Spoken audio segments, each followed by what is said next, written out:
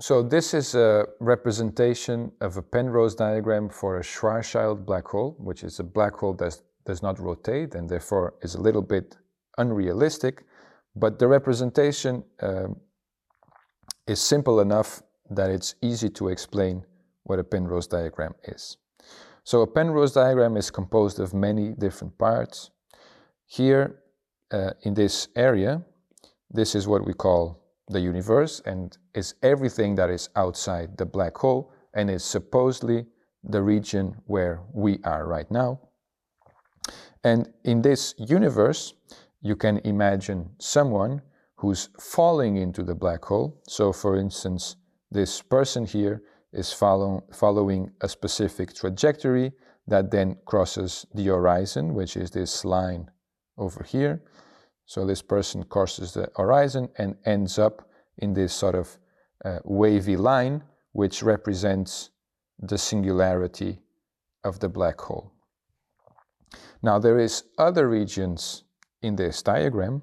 For instance, this region here, which is called the white hole, because it's the actual reverse of what we would say a black hole is, in the sense that if I would have a person or a beam of light traveling this way, it would cross the anti-horizon and reach our universe. And so anything that is in the black hole has to move, in the white hole has to move in a specific way.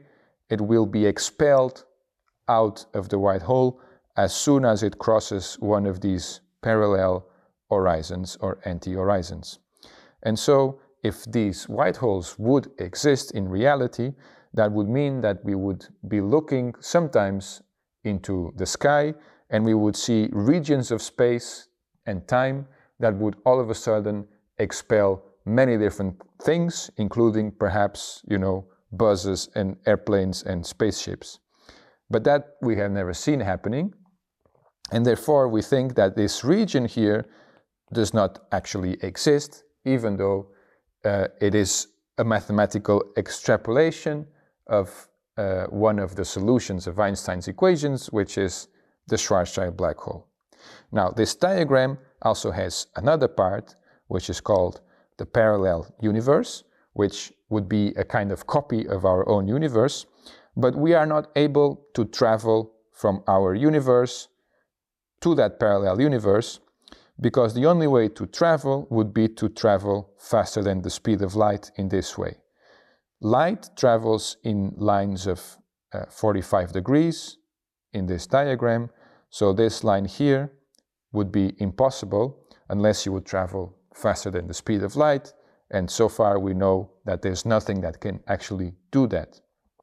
But if this parallel universe actually existed, you can imagine being some person here, for instance, Spider-Man, Tom Holland, here, and Tom Holland decides to cross the event horizon and will cross somehow in this way. And perhaps in the parallel universe you have another Spider-Man, Tobey Maguire here, who also decides to cross the event horizon in a different way here. And so the two Spider-Mans could actually meet in the black hole region before they reach their ultimate fate, which is the singularity, where they would supposedly die.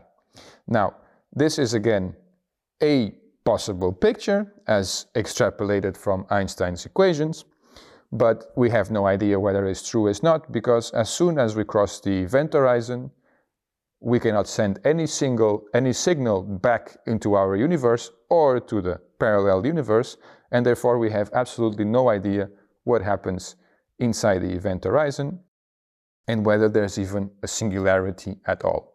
Most likely, this picture is not even correct, because we don't think there is actually a singularity inside the black hole.